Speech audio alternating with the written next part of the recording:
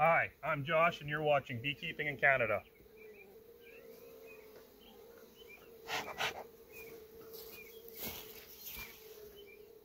After going through all of my colonies and consolidating them, to ensure there's 2 colonies per double nuke, I've run into an odd number. One nuke box that doesn't have a second colony in it, so I'm just going to move that nuke box into its own single and let it grow from there. We'll probably use that colony in the queen rearing process somewhere along the way. Alright, so all we need for this switch is a regular bottom board, not the split one. So we'll replace that out, and also a deep super with withdrawn comb in it.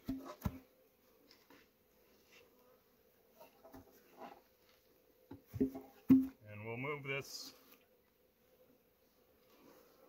bottom board with the entrance facing the same direction as the nuke that is currently still living in this box. Take out a few of these empty combs.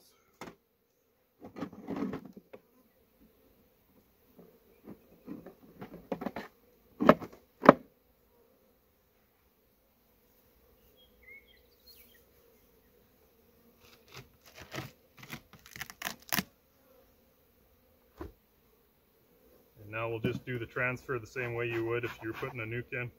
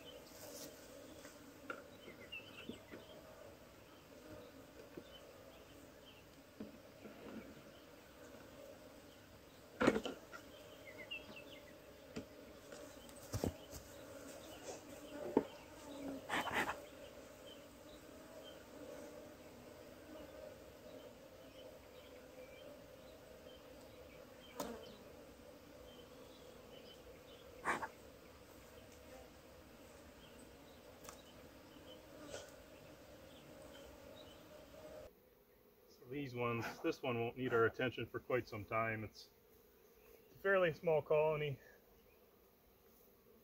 and we won't need this queen excluder since there's only one colony in there. So we'll put that away for later.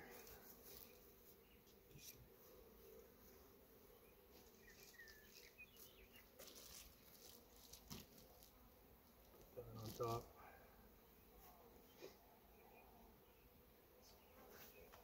few questions that were asked on my last video. These pails are the 3 kg honey pails from Bee Made, and that lid, I think it's made by somebody somewhere out in Alberta if I'm not mistaken, and it's just a feeder plug with a feeder screen implanted into it, and it makes feeding a lot easier. And this is something I think that might be exclusive to Bee Made, and I don't think it's on their website, so you might want to just give Bee Made Winnipeg a call, and they should be able to help you out with that if you're looking for those. I use the 3 kg pails because they work nicely with my mating nukes as well. They fit nicely on those lids, so you might actually want to go with something a little bit larger, maybe a 1 gallon pail. Might do a little bit better, give you a little bit more options as far as how much syrup you can give them at one time. But 3 kg pail works good for us.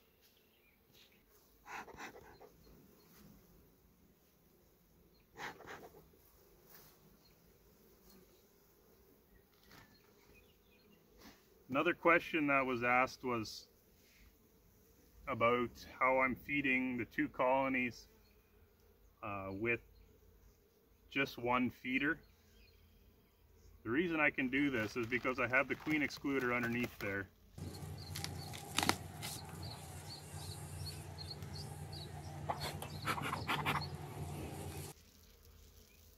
And so the bees can actually access the feeder from both sides.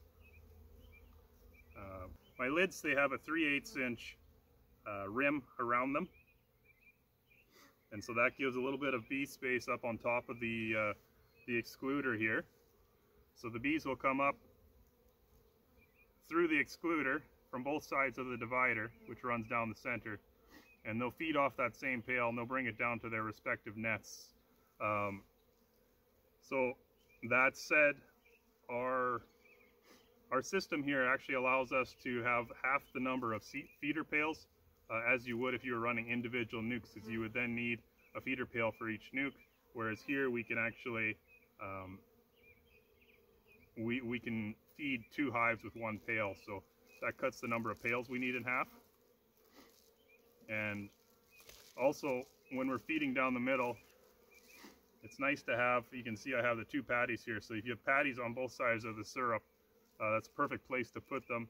The bees will come up, grab the syrup, and they'll also come up and grab the patty from the same spot.